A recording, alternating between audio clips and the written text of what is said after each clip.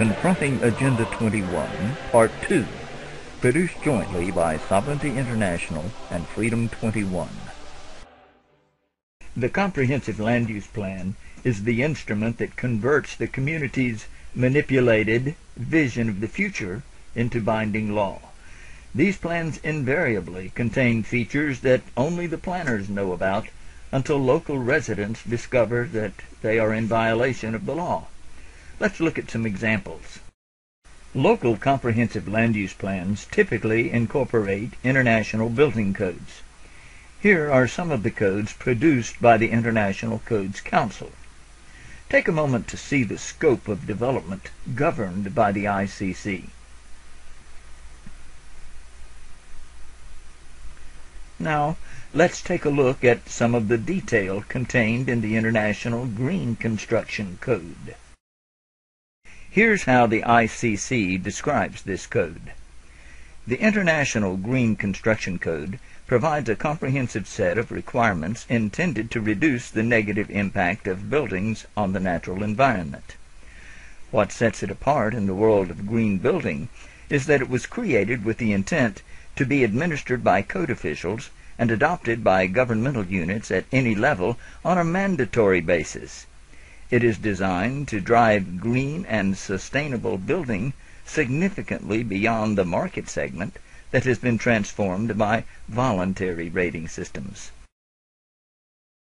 Section 402.2 prohibits construction in floodplains, prohibits construction within 50 feet of bodies of water and wetlands, restricts construction on parkland, agricultural land, and green fields, requires an inventory of site natural resources, limits potable water use for landscape irrigation systems, requires management of vegetation and soils and erosion control during construction, requires that at least 75% of land clearing debris and excavated soils be salvaged or recycled. This is just a small sample of the regulations that will ensure code enforcement officers, not the owner, will dictate how the land is used. Let's look a little deeper into the details of the International Green Construction Code to see the definition of new terms you will find there. Daylight saturation. The percentage of daytime hours throughout the year when not less than 28 foot candles, 300 lux, of natural light is provided at a height of 30 inches above the floor. Pretty detailed. Auto-DR, demand response, automated. Fully automated demand response initiated by a signal from a utility or other appropriate entity, providing fully automated connectivity to customer energy end-use control strategies. This describes smart meters that electric companies are installing, often without the knowledge of the homeowners. These devices can control the use of electricity remotely and thereby control the activities and behavior of the people who rely on electricity. Let's take a broader look at comprehensive land use plans that contain some of these detailed regulations and see how they are empowering government to ignore private property rights and manage a society that once was free.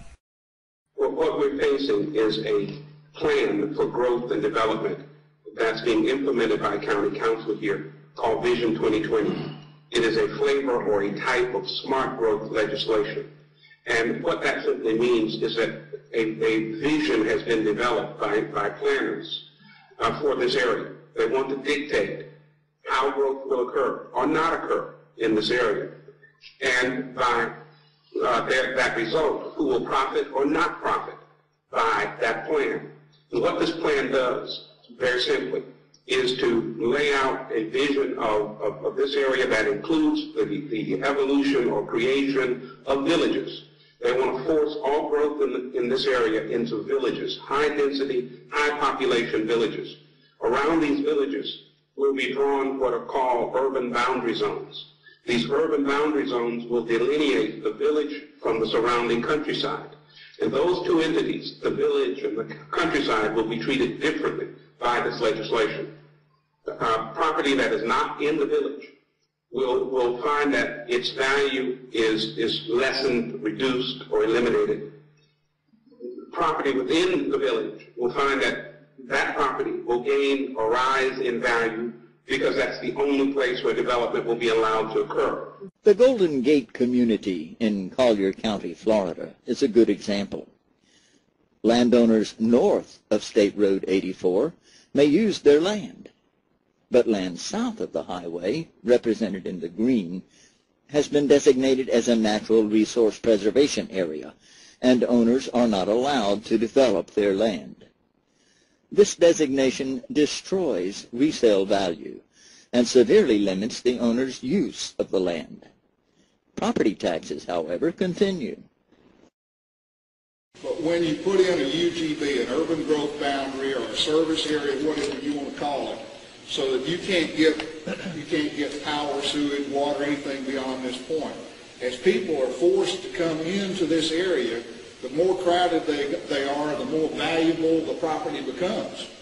All right, the more valuable the property becomes, the more taxes you have to pay.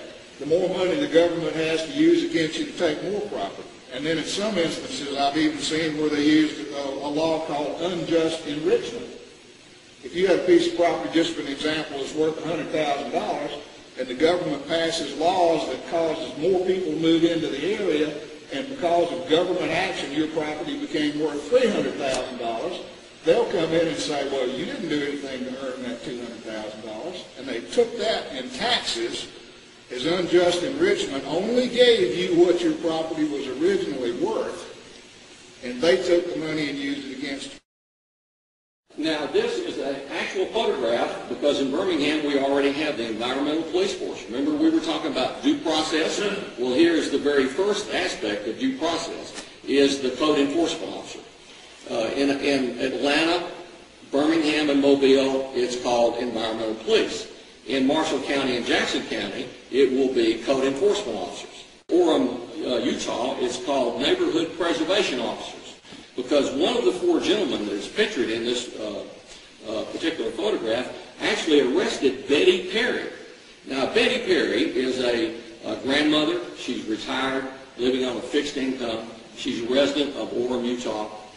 And one of the neighborhood preservation officers determined that she was in violation of the code for Orem, Utah. And, of course, having already cited her, was there to arrest her.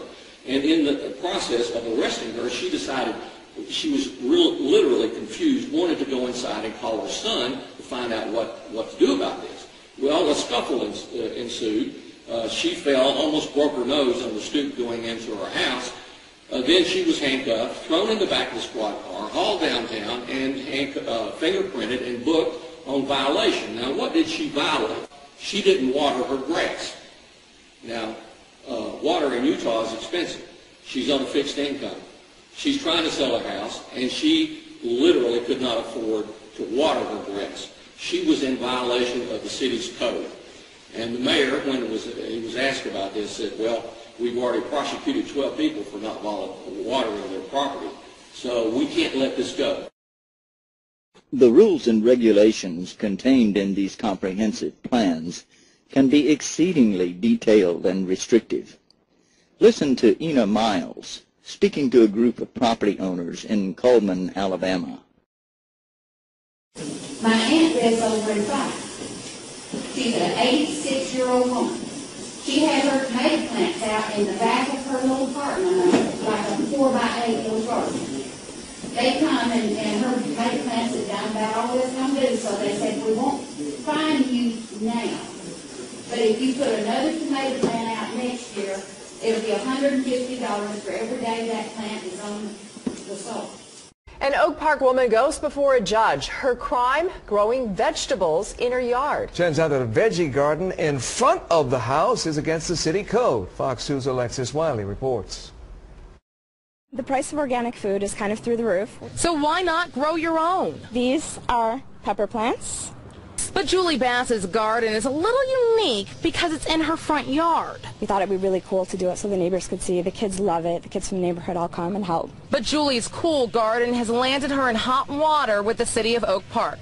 Code enforcement gave her a warning, then a ticket, and now she's been charged with a misdemeanor. I think it's sad that the city of Oak Park, that's already strapped for cash, is paying a lot of money to have a prosecutor bothering us. That's not what we want to see in our front yard. Why? Well, the city is pointing to a code that says a front yard has to have suitable live plant material. But here's the big question. What's suitable? We think it's suitable. Why is this not suitable?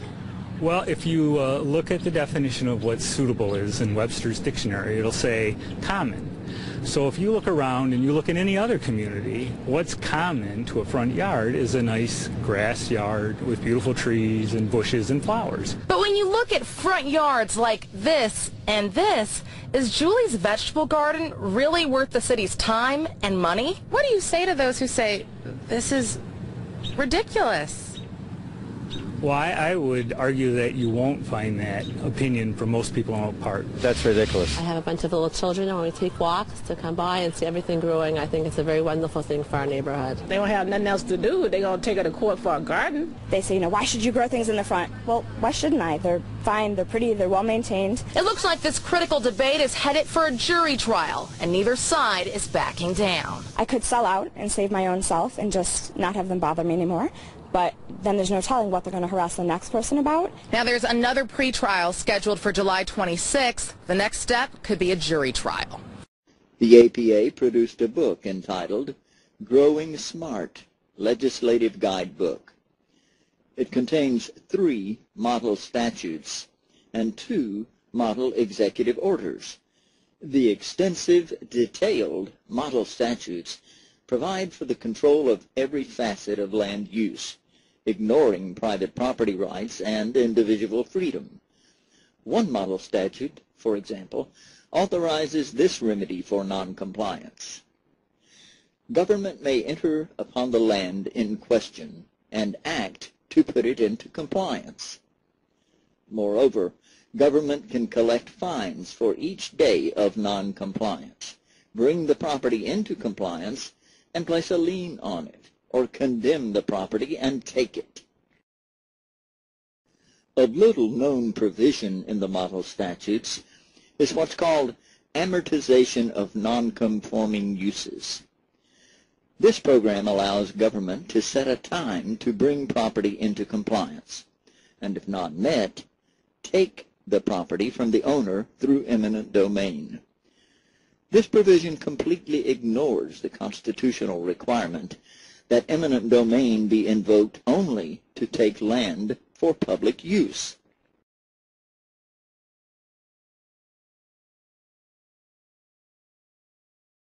This desolate patch of desert on the outskirts of Los Angeles County is known as the Antelope Valley. Few people want to live here, and the collection of rugged individualists who do are being chased away by what the county officials call nuisance abatement teams. Armed county inspection squads that target zoning and code violations. Fahey was convicted of 12 misdemeanors. He's been jailed and forced to destroy his own home. This guy had this property for sale for a good price. So I came out here and looked at it and said, wow, this is pretty cool. Joey Gallo is a retired Army veteran who served during the Vietnam era. Last year, the county began performing unannounced inspections on his property. Government came out and they told me that my bushes and stuff out here had to be cut back. I said, okay, no problem. Finally, the county made a demand that shocked him. They told me, you have to get off the property. I said, I get off the property. He says, well, yeah, you can't live here. All of a sudden, I got police at my front door, bulletproof vests, guns, and then he surrounded the place. Everything I worked for, was like just melting away from me. I don't know where I'm going to go. I really don't. Oscar Castaneda has also been ordered to destroy his own property. Castaneda and his wife grow their own food, supply their own power with solar panels, and their own water from a well. Their green energy lifestyle is a choice, not subsidized by the government. Castaneda lived in the desert for 22 years without any help from or problems with the government. The city and some other cars drew right into my property. They said that they were here to help me. You don't know the rights, you don't have any. Members of the nuisance abatement team began pointing out compliance problems, too many vehicles on the property, improper water tank, and so on. All of these, the county said to him, are a nuisance and a danger to his neighbors. I don't have no neighbors over here, let's say 10 miles, and no neighbors over here, another 10 miles. So I'm living in the middle of nowhere. The only way I have is move out of here. As a matter of fact, I already started doing that. The San Juan Capistrano couple is under fire and headed to court for hosting Bible studies in their home. The city says the gatherings are illegal. Tonight, CBS 2's Jeff Nguyen spoke with the couple at the center of the controversy. In a quiet corner of San Juan Capistrano sits a home that City Hall calls a house of worship, and city leaders want the homeowners to stop their regularly scheduled sessions of Bible study. We're just gathering and enjoying each other's company and fellowship, and we enjoy studying God's Word. The couple has been hit with 2 citations recently, adding up to $300, and if they continue, the fine could go up to $500. There was no telephone call, knock on the door. The Froms say the city is requiring them to get a conditional use permit in order for them to continue with their meetings, but doing so will take money because it requires traffic and environmental impact reports and making their home accessible to wheelchairs. This is also about a city trying to get a family to pay fees and pay money to them just to be able to have friends over to read the Bible. Comprehensive land use plans completely ignore private property rights and give government the power to manage virtually every facet of development and business activity. This process transforms free markets into managed markets. And managed markets mean a managed society. But Americans are waking up and fighting back. Several communities have rejected Agenda 21, and hundreds more are learning how to convince their elected officials to get rid of this freedom-killing burden. Part 3 will illustrate ideas that work and some that do not. Be sure to watch Part 3.